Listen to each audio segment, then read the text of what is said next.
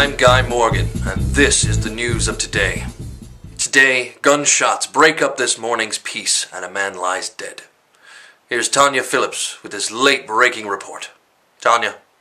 Guy, I'm standing near the intersection of Sycamore Lane and Manfred Avenue.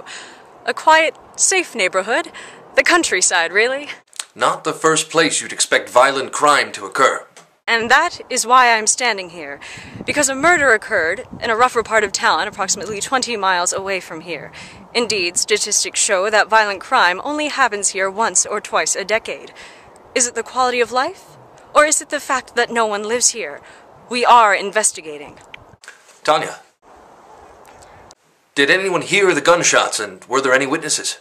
At this distance, it's safe to say, even with prevailing wind, that no one would have been able to hear the gunshot.